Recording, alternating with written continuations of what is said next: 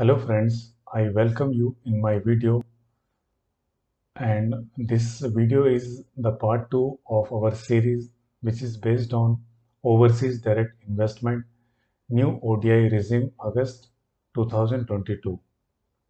In this video we are going to cover the concept and the regulatory requirement with respect to overseas portfolio investment.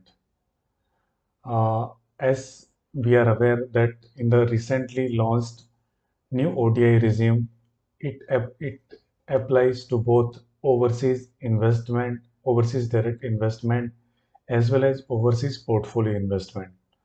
Friends, I would like to mention here that Government of India, they have issued the rules, and the Reserve Bank of India, they have issued the regulation and the direction with regard to new ODI regime. However, it may be mentioned that since it's a just new launch of this new regime, so for to understand the concept of a particular the topic or the definition, you have to refer all these three documents together. So what I have done, I have taken all these three documents together, and I have taken all the relevant provision which is applicable for overseas portfolio investment for the purpose of easy understanding and a better understanding of this concept. Okay, so let's begin. So let's start with the definition of OPI. So as per clause number 2S of the rules issued by the central government, the OPI means investment other than ODI in foreign securities, but not in unlisted debt instrument or any security issued by a person resident in India who is not in IFSC. Okay, so as per the definition of OPI, OPI means an investment other than ODI in foreign security of a foreign entity. Okay, so in the part 1 we have already covered the definition and the concept of ODI, but here I would like to briefly mention about this ODI. So ODI, there are four modes of investment for ODI. One is unlisted equity, then subscription to memorandum of association, then 10% of more paid up equity capital, and then less than 10% of paid up equity capital of listed foreign entity, but without control. Okay, so these are the four avenues which are available for investment in ODI. So when we are talking about overseas portfolio investment, so first is the criteria that investment other than ODI. Okay, so we have to exclude these four investment for the purpose of OPI. Okay, then further it says it does not include that cross. I have put a cross here, so it does not include unlisted debt instruments. Okay, so the debt instrument is also defined as per clause 5A of the rules issued by the central government.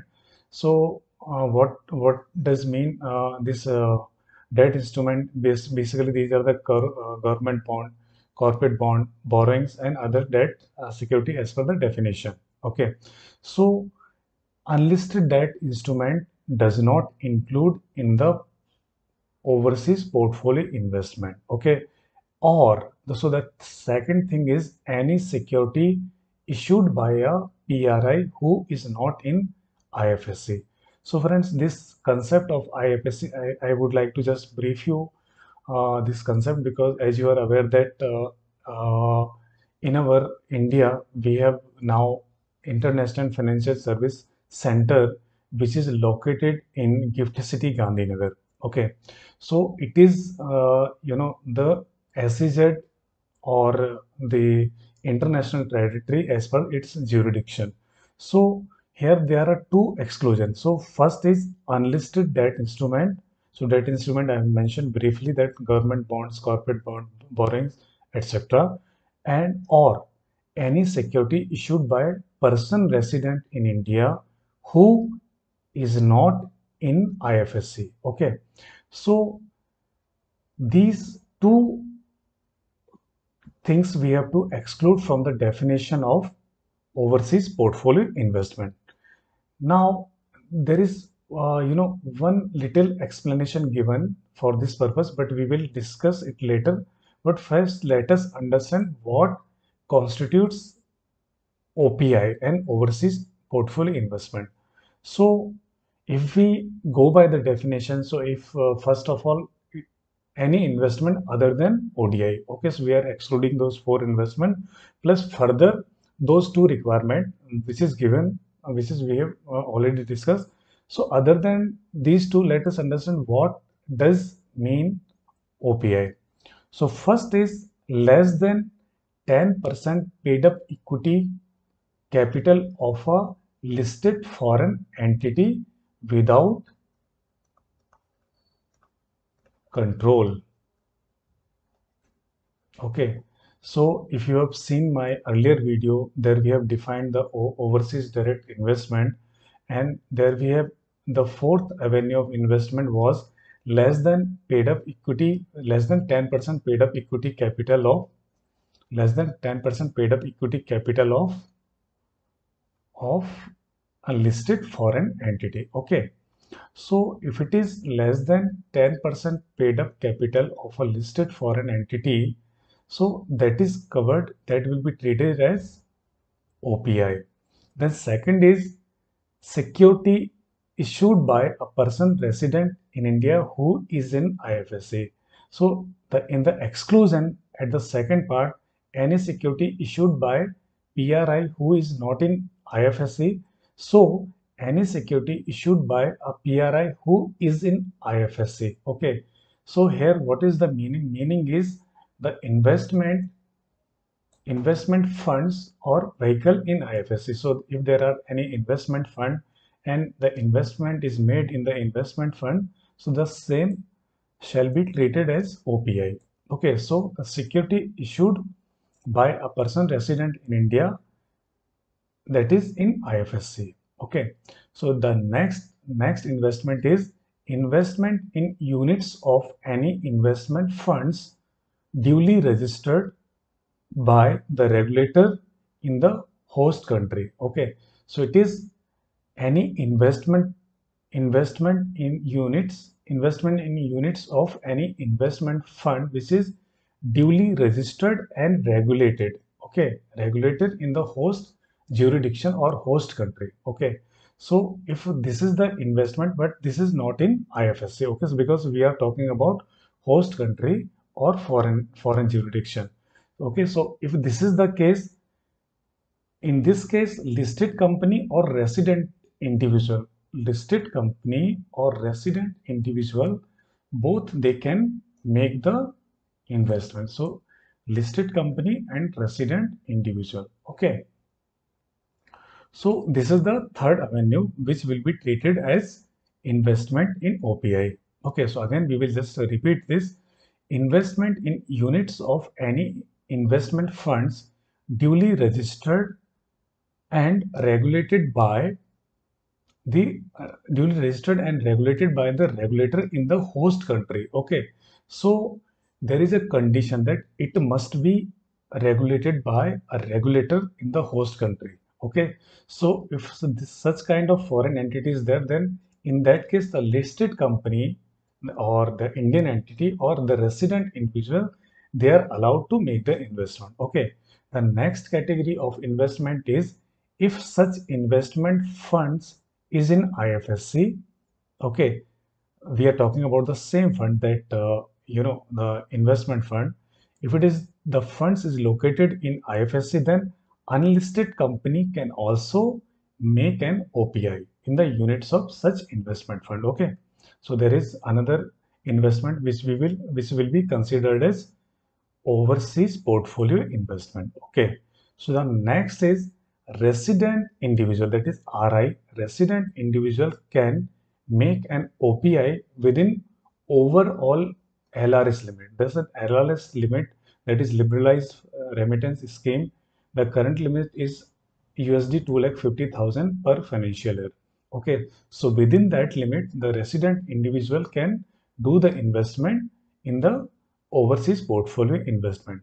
Further, in case of resident individual, if the investment by way of sweat equity share or ESOP or ESB, that is employee saving benefit, or stock option or sweat equity share up to 10%. So if it is up to 10%, not more than 10% of paid up equity capital of listed, whether listed or unlisted. Okay, so the condition is there that resident individual can also make 10% investment, up to 10% investment by way of sweat equity share or ESOP or ESB of any company, whether it is listed or unlisted, of foreign entity.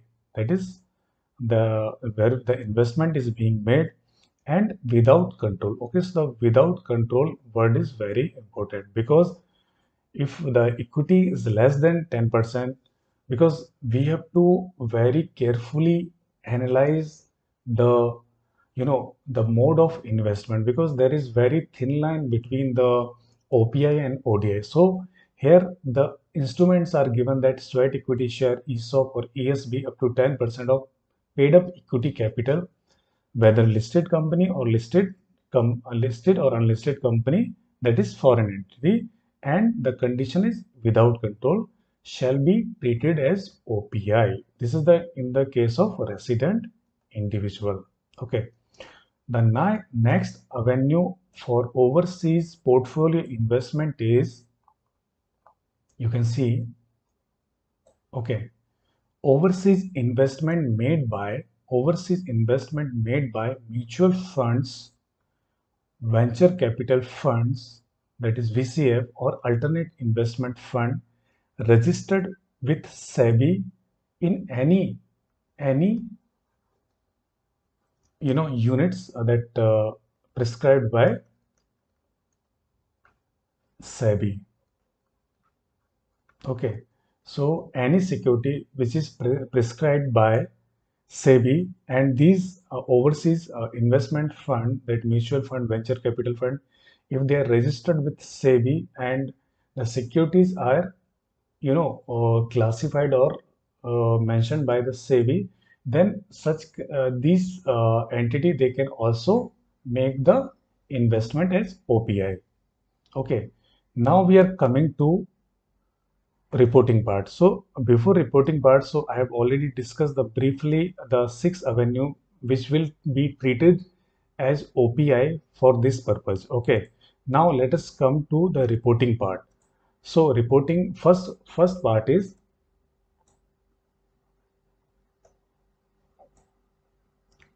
reporting. PRI other than resident individual shall report such OPI or transfer of such OPI within 60 days from the end of relevant half year, that is March end or September end. So there is a reporting requirement of half yearly for the person resident India other than resident individual. So that this is the reporting requirement is not applicable for resident individual. So other than resident individual, so the reporting requirement is half yearly, and that should be done within 60 days from the end of relevant half year, that is half year ended March and half year ended September. Okay, so the reporting has to be done in this manner, and for this purpose form OPI has been prescribed for this purpose, and the reporting has to be done through the concerned AD bank. Okay, so with this we are coming at the last part of this topic. Now we are covering the limits for OPI. So, as you are aware that for ODI there is a defined limit. So for OPI also, that overseas portfolio investment, the limit has been prescribed beyond which the investment cannot be made in OPI. So for the Indian entity, that is IE, in case of Indian entity, 50% of net worth, 50% of their net worth as on the last balance sheet date. Okay, so the definition of the net worth is now section 257 of Companies Act 2013. So the net worth will be calculated as per the section 257 of Companies Act 2013. So this is the limit for OPI for a person other than resident individual. So basically that is for Indian entity. And for RI, that is resident individual, the limit, whatever limit is they are having under the LRS, they can use that limit for the purpose of OPI. Okay, and the same is available for ODI as well and for LRS also. So the total limit for a resident individual is given as USD 2,50,000. The same limit they can utilize either for LRS or ODI or OPI. Friends, one more thing which would I like to talk about, that the explanation which I think we have just missed that for discussion. So there is one explanation given that OPI to be considered as OPI even after delisting of equity capital. Okay, so what does it mean? Basically, in the first mode of investment, that is a less than 10% paid up equity capital of a listed foreign entity without control. Okay, so suppose at the time of investment, when a person resident of in India or Indian entity, they have made investment as a OPI, and subsequently this equity share, it was delisted or it got delisted, then also it will continue be as overseas portfolio investment. So this is the explanation which was given along with the rules. So now I thank you for watching this video. Thank you very much.